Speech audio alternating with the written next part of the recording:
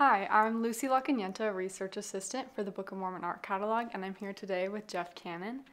Jeff is a Research Associate at the Neely Maxwell Institute for Religious Scholarship, where his current projects explore African readings of Scripture through their use of the Book of Mormon.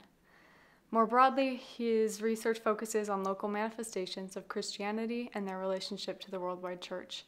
He has a PhD in World Christianity from the University of Edinburgh, an MA in Church History and Church Polity from the University of Pretoria, and a BA in Political Science from Brigham Young University, where he also completed a minor in African Studies. Previously, he was an archivist for the Church History Library in the Church of Jesus Christ of Latter-day Saints, specializing in historical images. His work has appeared in edited collections, peer-reviewed journals, and other online publications. Thanks for being here. Thank you. Our scripture block for this week includes Jacob chapters 5 through 7, and we'll primarily be focusing on the allegory of the olive tree that is found in chapter 5.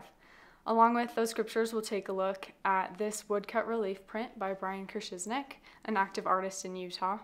This print was made in 2017, along with a number of others, for the Book of Mormon Brief Theological Introduction series. So I think it's interesting how the lines in this piece seem to cut at each other. In the background, we have the lines of the clothing all going in one direction, and then we have this diagonal from the branch going in another. And to me, that seems to be highlighting this cutting aspect of the process of grafting. How do you see this piece interpreting Jacob chapter 5 and the surrounding scriptures? Well, I think one of the interesting elements of this piece, it's called grafting. And when we think of grafting, we think of bringing two parts of a plant together. But what the artist has portrayed here is actually the cutting element of that, and cutting something off before you attach it someplace else. And this is really important to the Nephite experience, where they've been cut off from the rest of Israel as Lehi and Sarai at the beginning of the Book of Mormon heed the Lord's command that they take their family away from Jerusalem. And this sort of creates a sort of an existential crisis for the Nephites, as they're always constantly wondering throughout the Book of Mormon, where do we fit into all of this? So in this context of this existential crisis of the Nephites, this image shows us this being cut off and then things being brought back through this process of grafting. And this is an important part of a theme that actually Nephi introduces earlier in the Book of Mormon, talking about how the gospel can go toward all kindreds, nations, and tongues. So this is a phrase that we see a lot in the Book of Mormon. So that's part of the broader message of the book.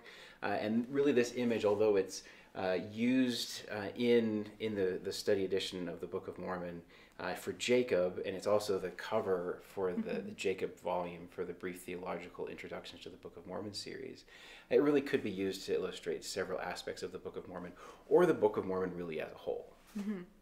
Very interesting. So in Jacob chapter 5, another theme that we see is the Lord's desire to continually nourish every branch and every tree in the vineyard. How do you see that in relating to what you've studied regarding the reception of Christianity, and specifically in Africa? I'm first of all struck by your use of the word nourish, because we see that word nourish several times in the allegory, and we also see that word in other places in the Book of Mormon. Specifically, Alma uses that in Alma 32, where he's using his own sort of horticultural analogy about the seed being related to the Word of God. But I'm also specifically interested in it in the context of Moroni, talking about the Nephite church, and how new members of the church's names were taken so that they could be nourished by the good Word of God. And of course, we often associate the phrase Word of God with the Scriptures and the texts of the Scriptures. In 2022, the Church News reported that of the 115 languages that the Book of Mormon had been translated into, 16 of those were African languages, and there were 2 more languages that were in the process of being translated at the time. So we're starting to see a fulfillment of this prophecy that we see in the Book of Mormon about languages, every person being able to, every nation being able to preach the gospel in their own tongue. And we see similar language in the Doctrine and Covenants about that as well. In addition to African languages, we're starting to see more and more African leaders and missionaries that are going into Africa. They're coming from Africa itself. The Africans are teaching their own people. Now, the first missionaries that were assigned to Africa were sent in 1852, and they arrived in 1853. All three of them were American. Not one of them was African. Obviously, they were primarily working with the white community in southern Africa. But there were some native black Africans that were baptized at the time.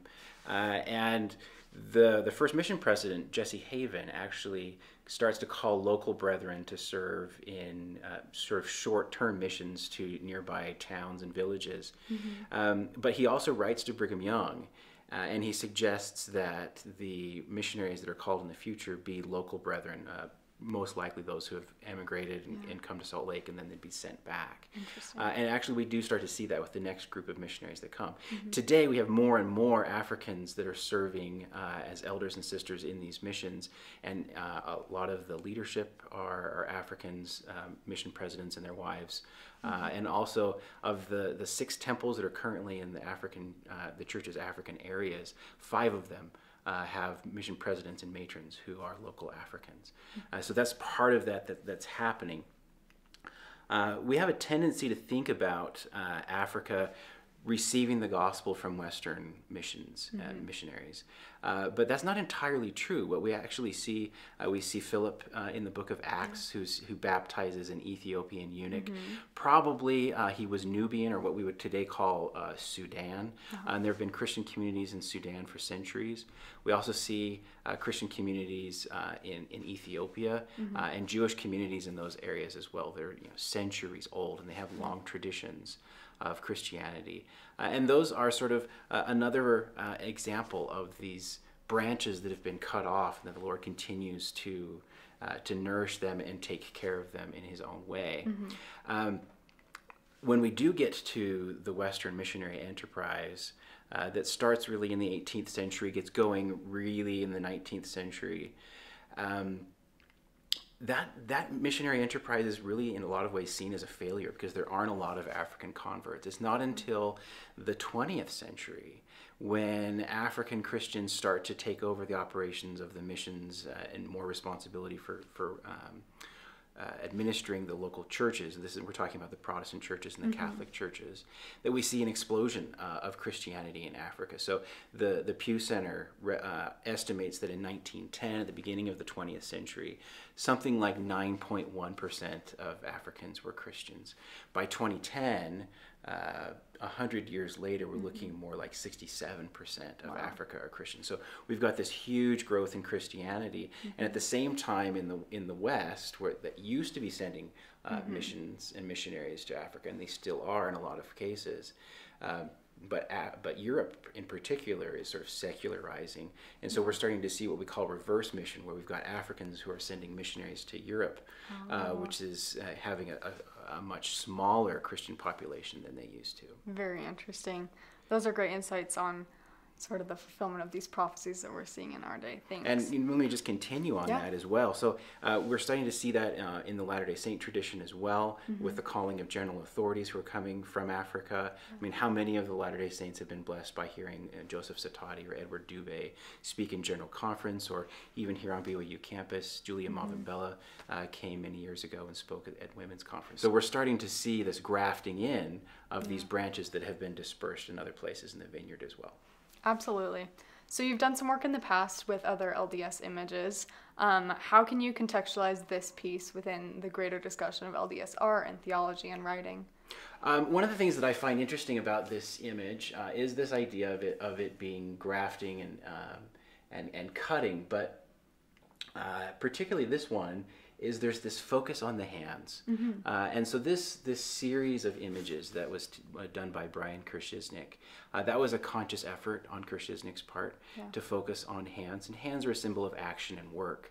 And this is showing us sort of the work of what's happening. In other images in this series, we see hands that are writing scripture, or they're giving blessings, or doing things of that nature. One of the really, I think, poignant images is the hands of Christ that are being held out for the Nephites to see and to witness for themselves. And these are hands that have done work. They're hands that have done the work of the atonement. They were nailed to the cross, and they bled from every pore in Gethsemane, which itself is another olive garden of olive trees. And this image, you can kind of see it a little bit, that it does appear to have what appear to be the scars of the crucifixion. Now that's slight, and I think that's intentional on the artist's part, to say, well, maybe they're there, maybe they're not. Kind of depends on if you're going to see what's there. Yeah, that is beautiful. Thank you. Can you share any personal reactions that you've had to this piece or to these scriptures that we've looked at? My personal reaction, one of the first things that I notice about this, and I find very interesting and poignant about this, is that this is an engraving. And the Book of Mormon, of course, was engraved. So the process of making a woodcut and the process of engraving on plates are probably very different. I've never done either one. But if we go back to Jacob chapter 4, which in the 1830 edition of the Book of Mormon was part of the same chapter with this allegory that comes from Zenos. Jacob tells us how difficult it is to engrave anything on plates. And so he says, we're only engraving the most important things. And then he proceeds to engrave Zenos' allegory, which turns out to be the longest chapter in the entire Book of Mormon. So clearly this is something that Jacob sees as being very important. And actually I think we can see that other Nephite prophets are seeing the import here. We first meet Zenos, at least by name, in 1 Nephi chapter 19, where Nephi is talking about the signs that are going to be given of Christ's death, particularly to those who are on the isles of the sea, he says. So people all over the world are going to have this witness that Christ has come and that he has died. And some of those people are part of the house of Israel, but some of them also, based on what Nephi gives us of what Zenos is talking about, seem to not be familiar with the covenant and the God of Israel. So probably people outside of Israel. Throughout Zenos's, words that we get in the Book of Mormon, and we get them again from Alma as well, and we see sort of traces of them in Lehi and even Moroni.